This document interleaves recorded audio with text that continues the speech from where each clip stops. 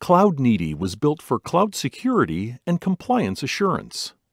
This is the landing page after you log in to the application. The main menu is on the left. On the top of the screen, you see the license name.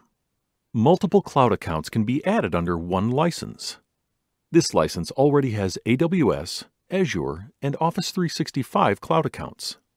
We select Azure VM Baseline for further analysis. We see the compliance dashboard that provides continuous visibility across all relevant compliance frameworks. Information security and GRC teams benefit from this view. Each tile represents a specific compliance framework. You can see the current compliance percentage as well as daily trends, tracking your improvements. The sunburst chart on the right allows you to understand your overall compliance posture.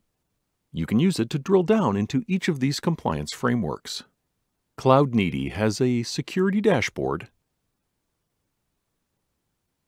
a risk dashboard, and an assets dashboard. The next menu item is Cloud Security Best Practices. Information security, GRC, and DevOps teams benefit from this detailed view.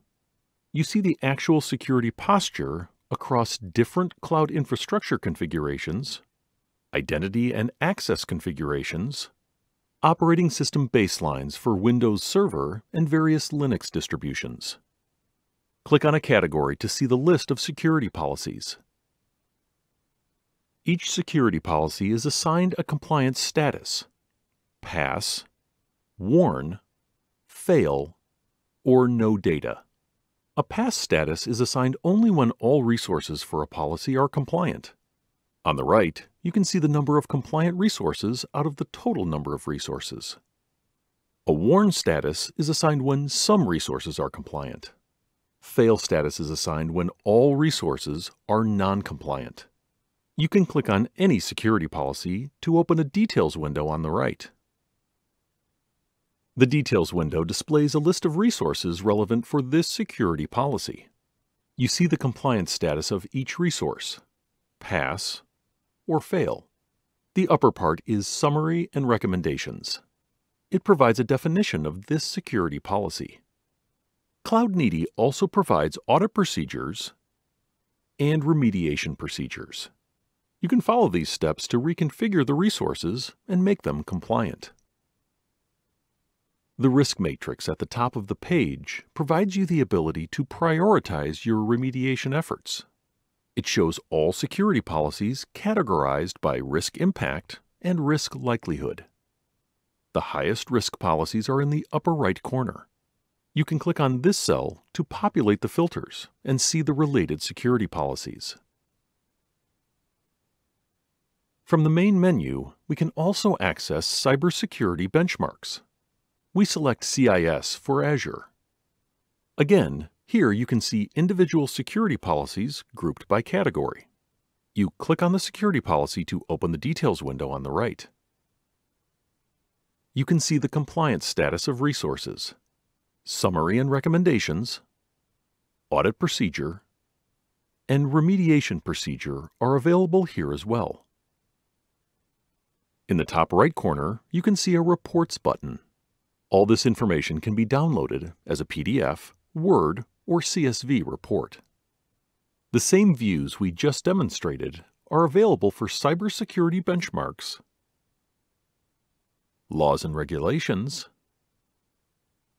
industry benchmarks, and private benchmarks.